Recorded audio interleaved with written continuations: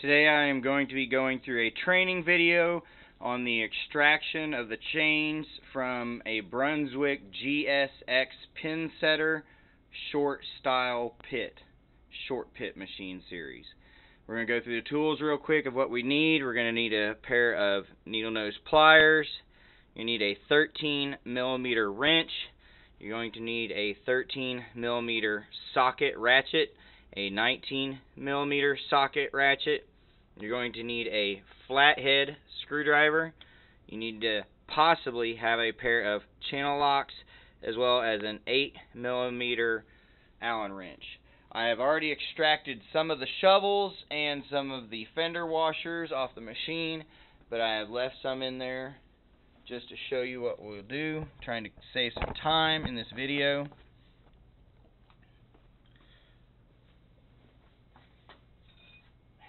Take your 8mm Allen wrench, just stick it into these lock screws. Go ahead and do a quarter turn counterclockwise. 1/4 of a turn counterclockwise. Lift up, put the panel in a good spot. Nice safe spot that it won't be in your way. Be sure if you have other associates in the building with you to mark off your lanes up front. Let them know that you need them marked off, and go ahead and cut your switch off in the back so nothing can happen to you. I'm going to go ahead and pull these shovels off. They're held in there by chains on the sides. The chain works like a string on a bow and arrow. You pull back in the middle, you'll get a lot of bow. You get enough bow to pull the shovels out. You can pull the shovel out from the left or the right side. It doesn't matter. Be careful as you pull the shovels out. You don't push the chain so far that you drop the other shovels out on you. One, they can hit you. Two, they can put enough shear force on that pin, on the links, that it'll break the pin off, and then you've got a whole nother repair in itself. So I'm going to push to the right towards the 7-pin side. And as you see, the one above me, because I pushed just a little too much, fell out. Because that is my chain on this side is very loose.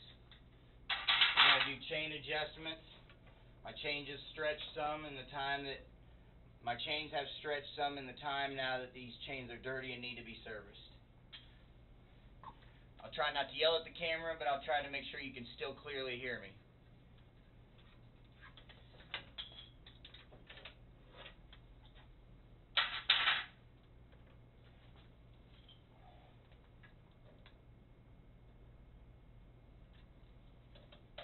Pushing to the right as I get the shovel out.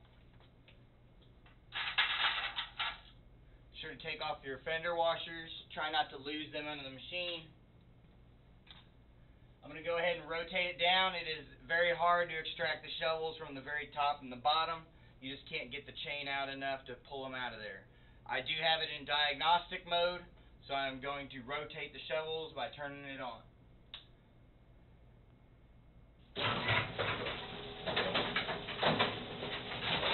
Now that I've got them in the center, it's a lot easier to extract them. I'm going to push just a little.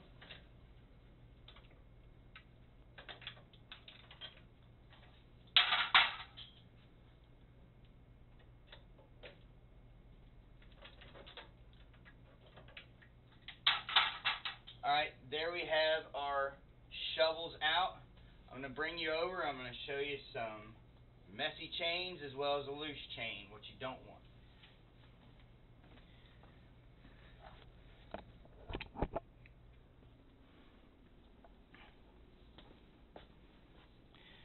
Alright, on this side here, I'm going to get a flashlight out. Make sure we got excellent lighting.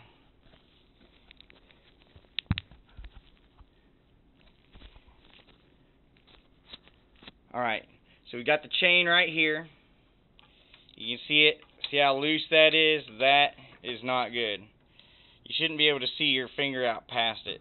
Whenever I get the tension on these chains, I want my tightness to be to where the chain is about right there when it comes out. I don't want to see my fingertip. With a good amount of pressure, that is where that chain is going to be. But as you can see on the inside here, plenty of dirt buildup. It is time for this elevator to be cleaned.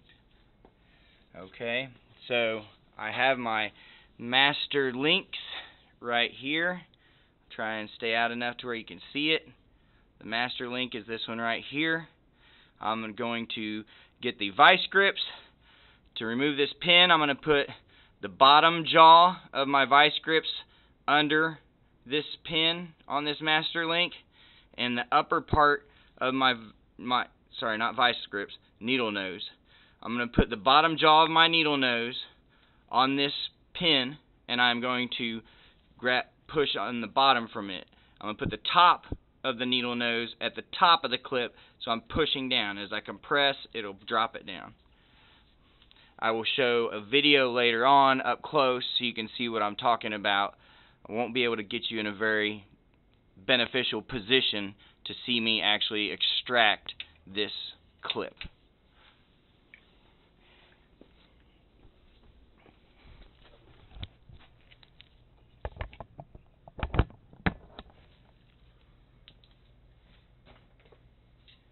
Not channel locks or vice grips, needle nose pliers.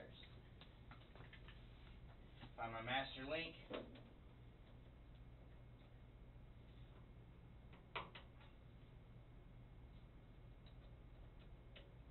Got my master link clip extracted. This chain is a little tight on this side, so it's probably going to be difficult to remove the cover plate.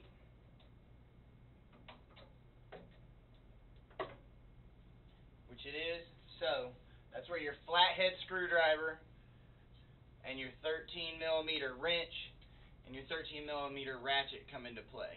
I'm going to bring you up top here, and I'm going to show you what I have to do to loosen some tension on this chain to make it easier on myself.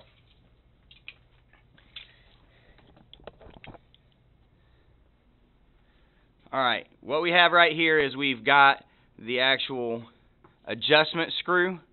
Here, it's got a slotted head on this bottom here. You'll need the 13mm wrench to break that nut free. I'm going to reverse this screw.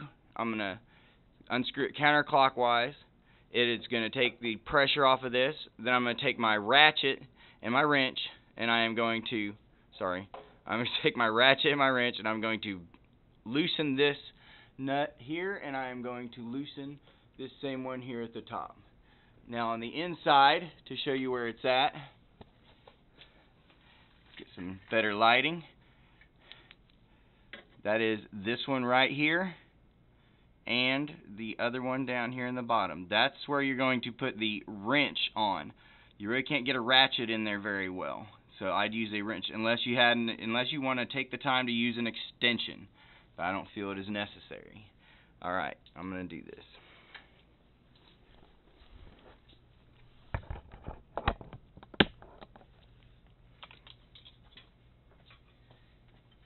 So I'm going to take the 13mm wrench and the flathead screwdriver. I'm going to bust the nut off of the top of this screw, loosening it, and back the screw out.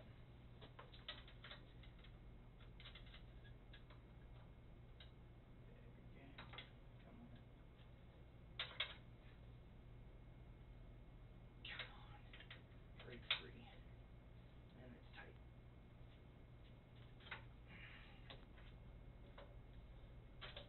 Alright, so I've loosened the nut on my adjustment screw. I am backing my adjustment screw out.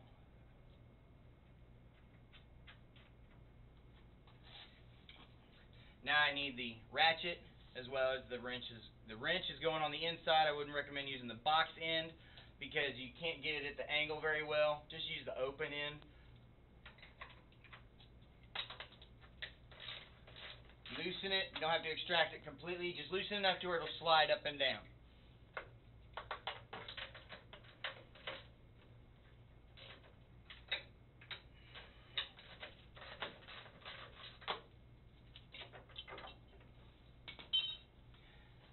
So now I've got lots of slack on my chain. I'll be able to extract it a lot easier.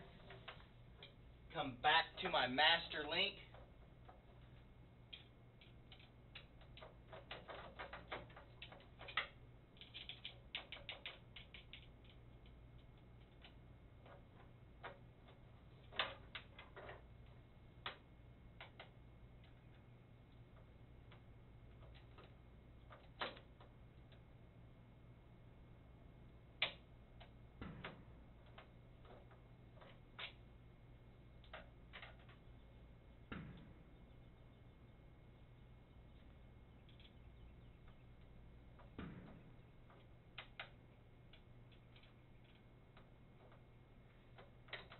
Never had a master link hang on so well when it was so loose.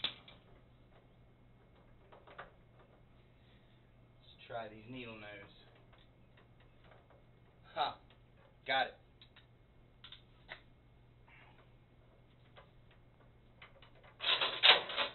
The master link is out.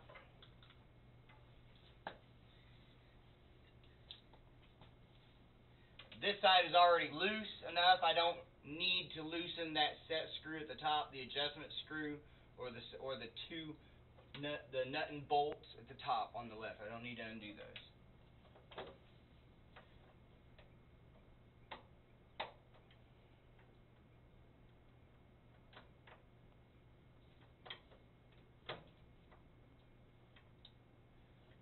Clip is off.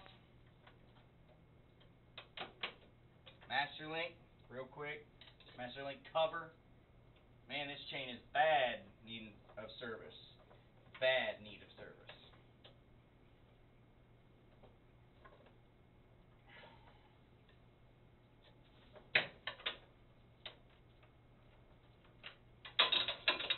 Got it out.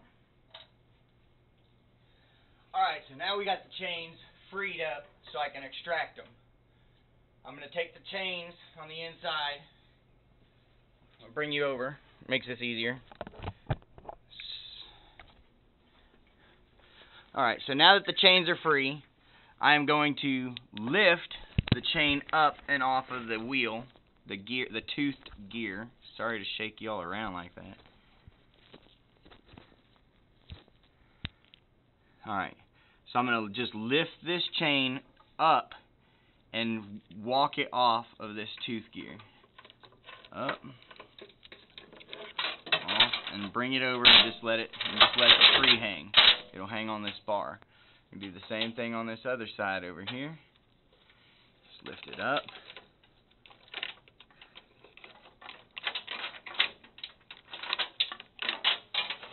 And walk it over.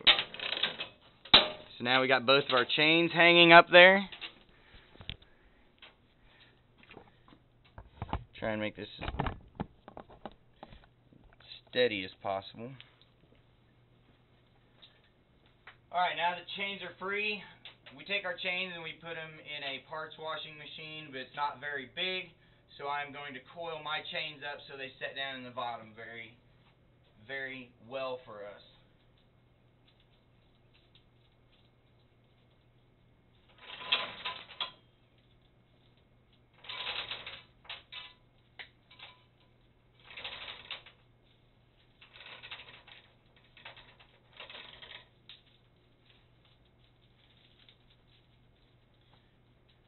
Chain number 1 for the parts washing bin.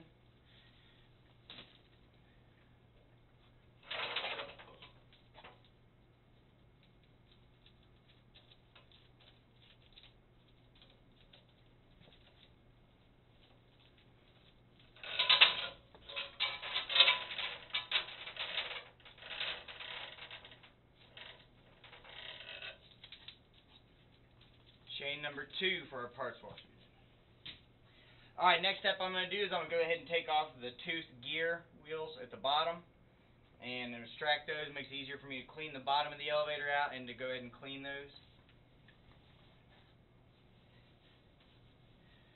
This is where you'll need the 19mm socket. As well, you may need a pair of channel locks. Maybe. Let's see if I need the channel locks. 19mm bolt down here on this wheel. Just break it free. I'm not going to need the channel locks.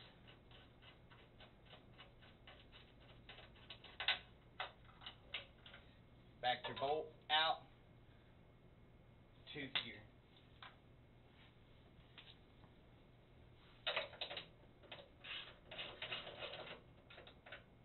Same thing, got lucky, didn't need it to extract it.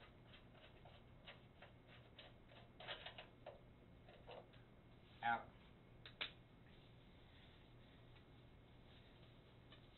Alright, so I'm going to show you around a little bit so you know what I'm doing now. I'm getting ready to go through. I am going to First off, put the chains into our part washing bin so they can start soaking.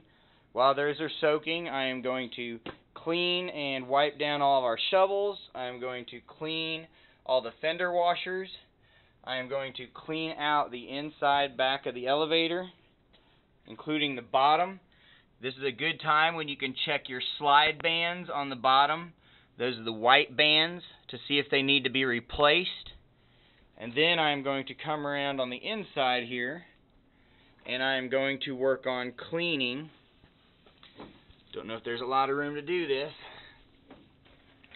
I'm going to clean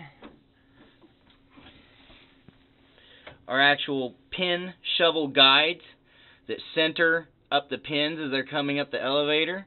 I'm going to clean out the back of the actual inside of the elevator towards the inside of the pin setter. I'm going to clean our centering. These center the pins as it goes up. I'm going to clean them on both sides, and I'm going to clean the tipper. Got the tipper as well. So I'm going to go ahead and take care of all those cleaning steps, and then I'll bring you back, and I will explain a little better how the master link worked, the extraction and installation of the master link, and that will be in the upcoming segment.